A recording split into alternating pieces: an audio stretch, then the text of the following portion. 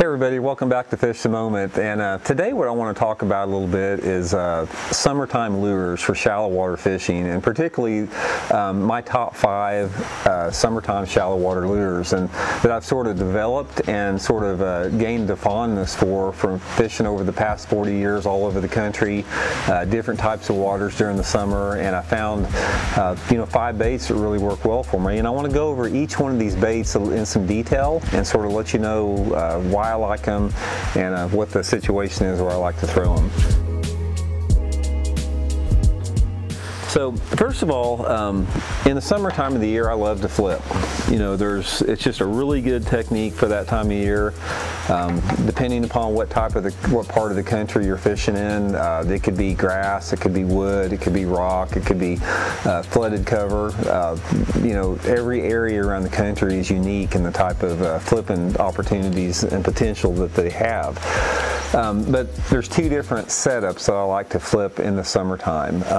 First of all, I want to start out with is the old school big jig.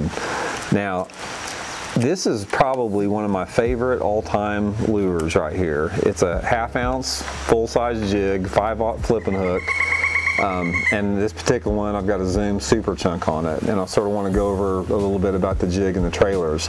But the thing about a big jig, particularly like a black and blue jig, is if you can get them to bite this bait in the summertime, this is probably the #1 lure to catch big fish on in the summertime of the year when it's really hot. It's the big black jig. It's something you may not get as many bites on, but the quality potential is really there. Now, back here in Missouri, like 30 years ago, in the summertime of the year, this is the only thing that was on my rod. I fished every tournament I fished in the summertime of the year in Missouri, Oklahoma, Arkansas. I'd have a big full-size black and blue jig with a big, at that time it was a pork frog on it, 30-pound test line, flipping stick. That was the deal. But like any other lure, basket conditioned to it a little bit, and they tend to get on some other baits eventually, but this is my favorite setup right here. What you're looking for on this is there are a lot of different good jigs out on the market. I'm not really going to talk specifically about a brand of jig, but what I'm looking for is like a 1/2 ounce to a 3/4 ounce size. In the summertime of the year, when the water's hot, it doesn't matter if I'm fishing in 1 foot of water or 5 foot of water. I want a bait that falls a little bit faster. And I really like the way that a 1/2 ounce jig on 25-pound test line falls. It's got the right rate of descent, and it really triggers a lot of strikes. Color-wise on the jig, there's basically 3 different colors I like to use in the summertime. Black and blue is my favorite, followed by black and chartreuse, which I like to use because a lot of people don't like to use it, and I use that particularly if the water's really dirty. And then I'll use some type of a green pumpkin if the water visibility is like over 2 foot in visibility, and I'll match it with the trailers accordingly. Now the trailers I use, like I said, this is a Zoom Super Chunk on there. It's threaded on, as you can see on the hook shank. And it makes a fairly large profile, but also I like to use, Zoom makes one called a Big Salty Chunk, which is like a pork frog type trailer. I like to use that, and at times I like to use some type of a flap and tail trailer, something that's got legs on it. Sometimes they'll react to that a little bit better. But in my own personal experience, I found out that the frog type, straight tail trailer without the legs, that's sort of my confidence bait. And I know a lot of people have gotten to the twisty leg type trailers, and that's fine. They catch a lot of fish too. But ultimately, what you have to realize on this, it's a matter of experimentation. You have to get the profile of the jig set up to the personality of the fish. Sometimes they want a little bit bulkier bait. Sometimes they want a full skirt with like 3 strands in it that's big and bulky like this. Sometimes they want it cut down and they want the trailer a little bit more subtle. So a lot of this is experimentation, just seeing what the bass react to more than anything else. And also, like I said, a little bit about colors on here again.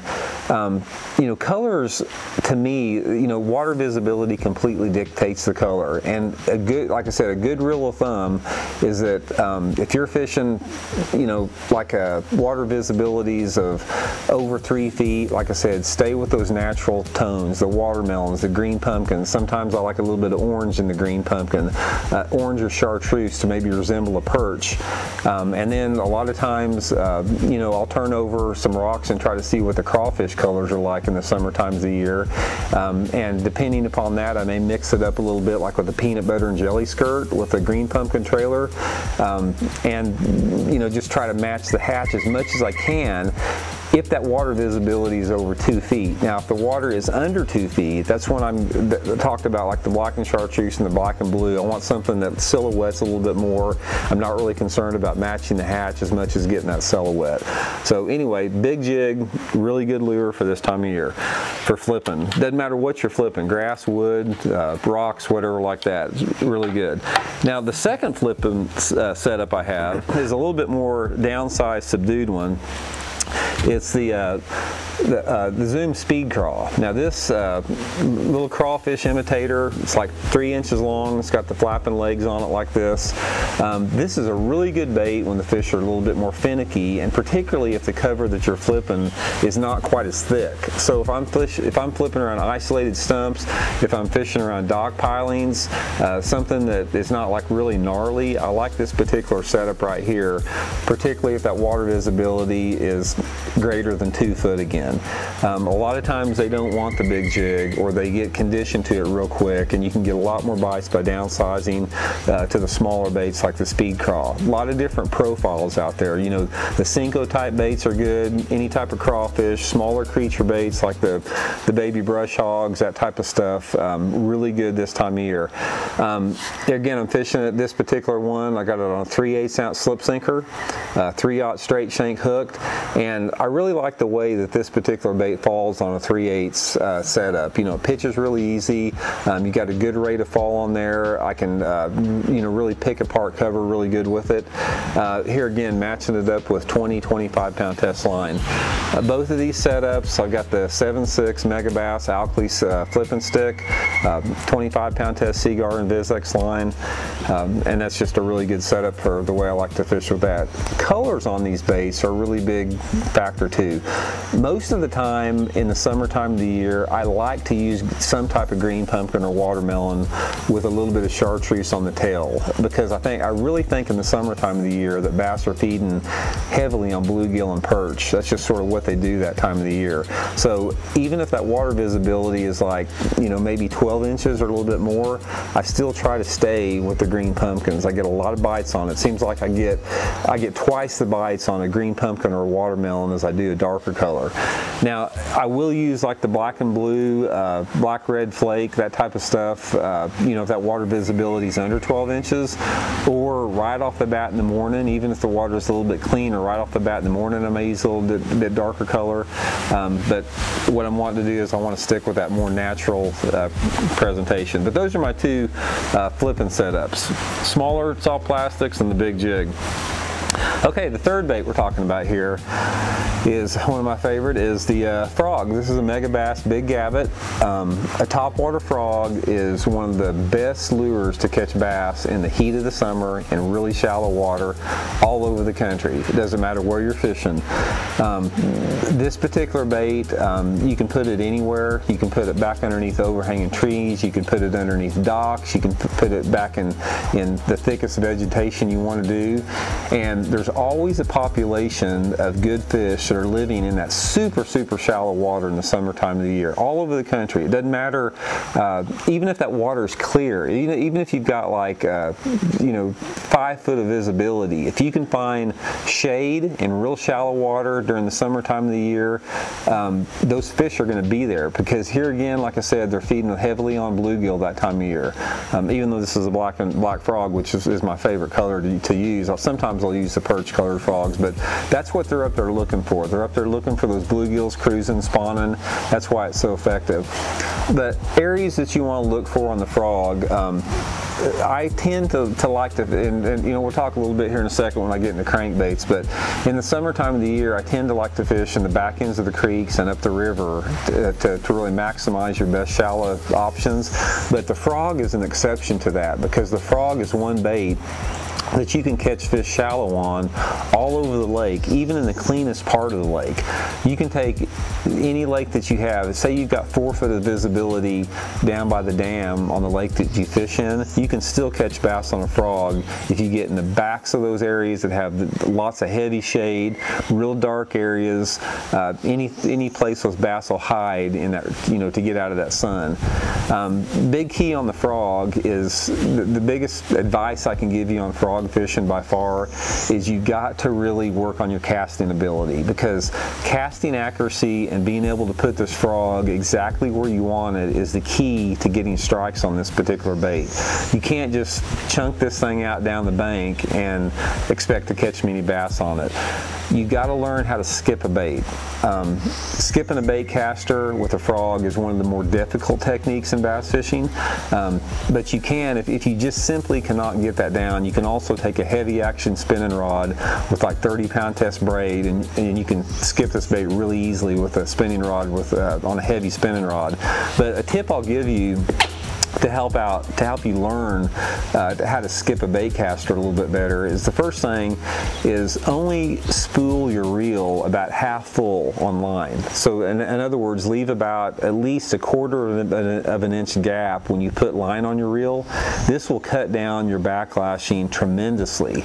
So that's a really good technique. And another things some guys do is they'll actually, you know, maybe take out 40-50 foot of line, and they'll put some like electrical tape on their line on the reel, so the line can't actually fluff, or it can't backlash past 40 feet. So those are 2 really good tips that you can use to avoid those bird's nests. But a lot of it is just practicing, you know, getting it where you can put that bait, skip it where you want it. You don't necessarily have to skip a frog all the time. You can pitch it, you know, just like you would a jig or a worm, or you can make, you know, short underhand casts. But learning how to get that thing where you want it is really key. Another big thing to draw on strikes on the frog is to being able to get the rhythm of that frog down, to get that good walking action. You want to be able to get this frog to walk side to side slowly as best as you can. And the best way to do this is you got to keep that rod tip really close to the water. And the higher that you have that rod tip off the water, the more that bait is going to come more just straight through the water. So keep that rod tip right at the water level and downward jerks on it, and just go nice and slow back and forth, and let it pause a little bit. You don't want to like keep it going all the time. Twitch it 4 or 5 times, let it sit there, let the ripples dissipate, twitch it again, try to keep it in that key strike zone as long as you can. One of the most fun, exciting ways to fish there is the topwater frog in the summertime. So really quick guys, if you enjoy this video and want to support more content from Fish the Moment, one easy and free way to do that is by going to my website, fishthemoment.com, then going to the Support Fish the Moment tab at the top of the screen. This will take you to a page with a couple different ways to support my channel, and one of those is my Tackle Warehouse affiliate link. All you have to do is click on this link, it'll take you straight to Tackle Warehouse, and then if you check out on Tackle Warehouse using that link, I'll get a small percentage of the profits from any purchases you make. And the way this works basically is that there's a little tag at the end of the Tackle Warehouse URL, !from=Fish the Moment, and anytime you use that link, they'll know that I sent you to the website. And so one way to make sure you always use this link when you shop at Tackle Warehouse is just to bookmark the page and add that to your bookmarks bar. That way, anytime you go to Tackle Warehouse from that bookmark link, you'll be taken straight to Tackle Warehouse using my link, and I'll always get credit for all your purchases. So if you do like the content on my YouTube channel and want to support me further, this is a really easy and free way to do it, and I really appreciate you guys taking a few minutes to do that. Okay, the last 2 that I want to talk about are crankbaits, shallow water crankbaits. 2 different type of crankbaits that I use in the summertime of the year. One is the Squarebill. This is Megabass S crank. Probably the top crankbait that you can use for summertime fishing. Squarebills are so effective, and like I said, we've done some other Fish the Moment videos on them. You can check them out, but one of the big reasons Squarebills are so effective is the fact that you can fish them in really heavy cover. You know, a lot of the baits like a jig or a spinner bait that are traditionally known to come through heavy cover well, you can do the same with a Squarebill. It's like a 4-wheel drive crankbait. And that's what you want to do, is you want to throw this bait in the thickest cover that you can find and make sure it's always bouncing off something. If you're fishing laydowns, if you're fishing logs, whatever you're fishing, you want to make sure you get this bait as close to that object as you can. Don't reel it by the object, reel it into the object, where you're getting hung up sometimes, but a lot of times, you know, when you get hung up or you hit that and it deflects off at one angle, you know, that's when that bass is going to attack it. This bait is really good anytime you got water visibilities of under 15 inches, when you got really hot water and you got shallow water. So you need stained water, you need shallow cover, and thirdly on this particular thing is you got to fish it fast. When you're fishing squarebills in the summertime and the water temperature is over to 80 degrees, you're not going to catch many fish just on a medium straight retrieve. You got to burn this bait on a high-speed reel, stop and go retrieve, multiple casts, different angles around the cover that you're fishing. And it's a really exciting way to fish, because what you're trying to do on a squarebill is you're trying to generate a reaction strike. It's not, you're not really trying to catch those actively feeding fish. You want to fish this bait like mentally that fish doesn't have any time to think about it. It's like they either have to grab it or they have to let it go. And a lot of times, you know, fish, you know, just basically capitalizing on their, you know, just their reflex thing that they, you know, they've evolved over millions of years. They can't help but not hit the squarebill, and that's why it's one of the most effective summertime crankbaits that you can have. Now, the last bait that I'm going to talk about is just a small medium diving crankbait. This is the Megabass Z crank. A lot of different crankbaits out there on the market, like you got the 200 bandits, got a lot of smaller crankbaits. It's a fairly popular size. They run these smaller medium divers like this. They'll run 4 to 6 feet deep. They got a medium wobble on it, and these are like a summertime workhorse for me when I'm fishing rock. To me, one of the best techniques to use during the summertime is if I can find riprap banks and stained water, or rocky banks that are similar to riprap banks and stained water, where you have that water visibility again that's under 2 foot. A lot of those shad, particularly the threadfin shad, like to live in these particular type of areas. I'll get parallel on those banks, tight on the riprap banks, tight on the rocky banks, and make long casts, you know, with this medium diving crankbait, again with a fairly fast, medium fast stop and go retrieve, normally like 12 to 14 pound test line, and just cover water with this particular bait. Really good way to catch them when those fish, if you have a body of water that just has lots of rocks on it. And you can also fish these medium divers around wood also. You know, they'll crawl up over wood. You sort of have to finesse them around a little bit, but you know, they're effective around any cover, but particularly rock. Now, you know, a really good question is, how do you decide which one of these lures to fish under what situations? How do you know when to flip? How do you know when to pick up that crankbait? And how do you know when to pick up that frog? Probably the best advice I can give you on this is the crankbait and the flipping, they work hand in hand. So, for example, if I'm fishing down a row of laydown trees, so say I'm up the river and I'm fishing down a row of laydown trees, and they're maybe sparse to get, maybe spaced apart, maybe 5 to 10 feet, you know, away from each other. One of the first things I like to do is like to roll through that area with a crankbait, because the crankbait normally it's going to generate a strike from that a little bit more active fish. If there's an aggressive fish in that area, they're going to hit a crankbait over anything else. They're going to chase it if they're in a chasing mood. So my first choice when I'm fishing shallow water stained cover is the shallow crankbait, like the Squarebill or just the medium crankbait. Now, if I don't get any bites, and the area looks really good, or say if I do get bites, that's when I go back through that area. Say, for example, I fish the crankbait for maybe 10 minutes and don't get a bite.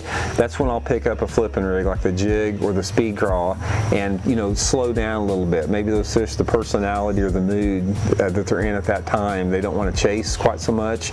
So when I'm fishing shallow water, I've always got the flipping outfit and the shallow crankbait side by side, and I'm just rotating back between the two. You know, if I get into a really good looking laydown, say there's a blowdown tree that looks really awesome. you know, 100% of the time there's probably a bass living in that tree. You just have to figure out how to generate that strike. So the first thing I'll do if I'm on a prime piece of cover is I'll throw that crankbait down the corners, down the edge, down any lanes or openings. If I catch a fish, fine. If I don't catch a fine, the next thing I'm going to do is I'm going to pick up that flipping outfit and I'm going to pitch the thicker back inside, try to penetrate that cover a little bit more. So just remember, when you're fishing shallow cranks or flipping, keep the rods side by side, use them on the same cover, because you don't really know what they want until you give it a try. Now the frog fishing's a little bit different, because when I'm looking for frog water, it's not the same type of water that I'm choosing to flip or throw a crankbait in. I can flip or throw a crankbait in a wide range of types of cover, but for me, the frog fishing, it's limited to shallow, flat, back end, shady areas. So if I'm if I'm in the back end of the cove and there's not much cover, say it's rocky banks, gravelly banks, maybe you got a little bit of overhanging trees in there, there's not much to really throw the crankbait or to pitch around, but I look back in the back of that cove and there's like one tree that's overhanging and there's like an area of shade this far off the bank, and that's the only thing unique in that particular area, that's where my cast is going to go with that frog, is to that really isolated, shallow piece of shade in the back end of that cove, or a real tight spot. So just remember, when you're looking for that type of stuff, keep the jig and keep the flipping outfit and the crankbait side by side, and when you're looking for the frog water, go for the shady, flat areas, and it's going to add up to a lot more success for you. So anyway, that's my favorites right there: crankbaits, frogs, and flipping. Anywhere across the country, like I said, they're going to work. Everybody has you know, baits that they like, specifically in the body of water that they fish, but I'm confident if you gain confidence in shallow cranking, frog fishing, and flipping, that you can catch fish shallow all summer long. You don't necessarily have to go out and fish deep where you're fishing. There's a population that lives shallow all year long, and that's my 5 favorite lures for summertime shallow fishing. So thanks for tuning in, and we'll see y'all next time.